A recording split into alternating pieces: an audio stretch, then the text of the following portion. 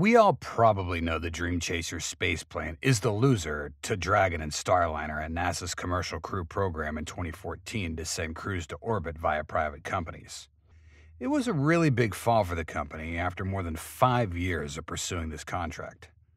Nonetheless, Sierra Space, or SNC, persevered, eventually reestablishing and strengthening their relationship of trust with NASA. So, what makes them believe in NASA's future? This is the real reason NASA and SNC are developing the Dream Chaser spaceplane. The space shuttle was the face of NASA to most of the world for 30 years before it was finally retired in 2011. 20 or 50 or even 100 years from now, the shuttle will be remembered as an extremely useful vehicle and a technical marvel. So far, nothing can compare to its functional abilities, serving as a launch vehicle, cargo carrier, both up and down, human transporter, on-orbit living quarters, construction shack, space station builder, satellite launcher and retriever, satellite servicer, and research lab in itself. It was mostly reusable, entering the atmosphere like a spaceship, then transitioning to operation as an airplane and landing on a runway, with the crew walking away with dignity and relative comfort, and the entire final approach and landing viewable on live TV by millions around the world, reminding U.S. citizens of America's technical and geopolitical leadership. Sadly, the Space Shuttle program proved that reusable spaceplanes aren't exactly the foolproof best way to put humans and technology into space, and was planned to be since the dog days of the Apollo program. With a total program cost of nearly $250 billion when adjusted for inflation, it'd be inaccurate to call the shuttle program cost-effective. Keep in mind, each space shuttle orbiter was originally intended to complete as many as 100 missions before the end of its life cycle. None of the 6 orbiters ever even came close to this figure, in spite of all the amazing science credited to the space shuttle, including the Hubble and Chandra space telescopes, the Ulysses solar probe, and 48 different trips to 2 different space stations.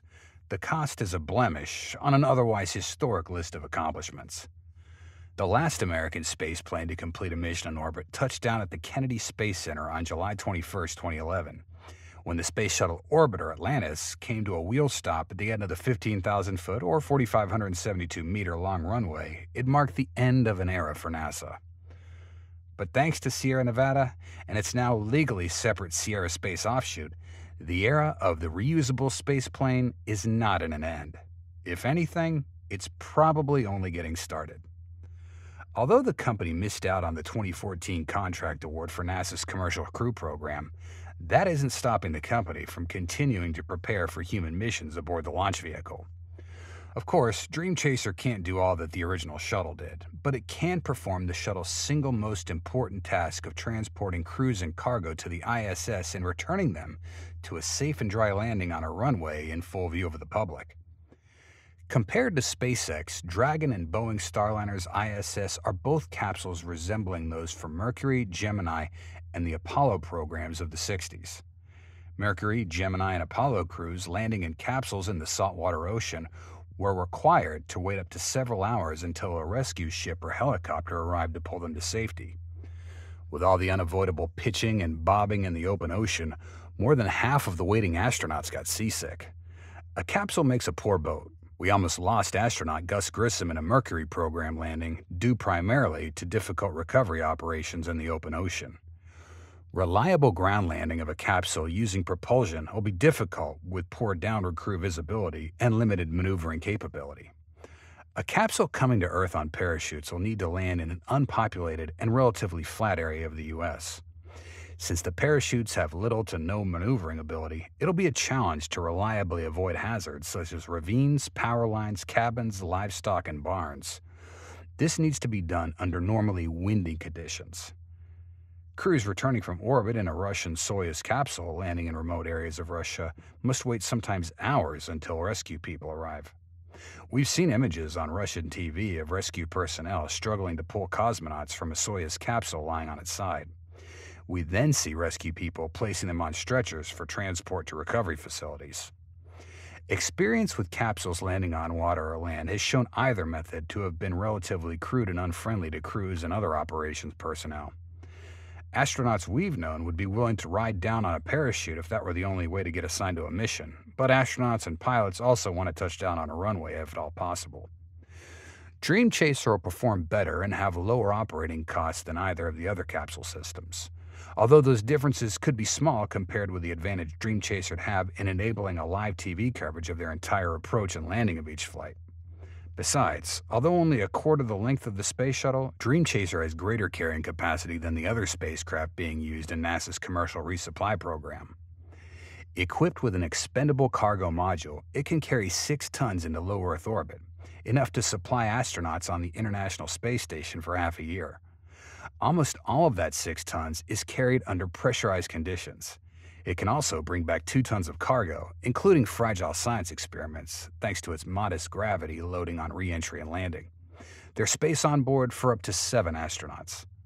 The versatility is one of the other outstanding features of Dream Chaser. All the aforementioned features contribute to making Dream Chaser by far the most versatile spacecraft that NASA is currently funding. Not only can it carry cargo and/or crew, but it can accomplish an array of missions ranging from microgravity experiments to remote sensing to servicing deployed satellites. It potentially can be used for both civil and military missions, and with the addition of radiation hardening, can be utilized in higher orbits. It also can be lofted into orbit on a variety of launch vehicles, including human-rated rockets if a decision's made to use it for astronaut transportation. SNC executives are careful not to get ahead of themselves when discussing all the ways Dream Chaser might one day be used. After all, it won't perform its first cargo mission until 2021, and only 6 of those are guaranteed under the present resupply contract. However, the company's website describes Dream Chaser's capabilities in terms that suggest carrying cargo to the space station could be just the beginning. If SNC's past history is any indication, this is only the first chapter in the Dream Chaser saga. The U.S.'s space agency isn't the only one interested in this SUV. The United Nations and the European Space Agency, among others, are investigating its use for other future missions. That's because the Dream Chaser offers relatively affordable, relatively ready-made access to space for astronauts, experiments, and stuff. Plus, it can return not just to Earth or Earth space centers, but to Earth's airports. For the U.S. military, it'd be able to transport cargo within 3 hours.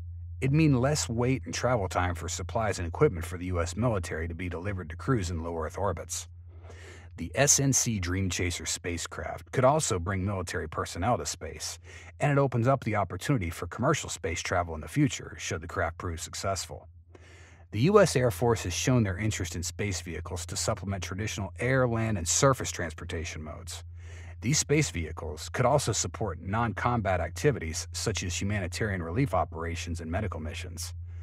The first official Dream Chaser launch date is set for 2024. All the best for this dream. And that's all for today's episode. Hope you enjoyed it and learned something new. Please let us know what you think in the comments section below, because your feedback's very important to us and helps us make better videos for you. Thank you so much for watching, and we hope to see you next time. Bye.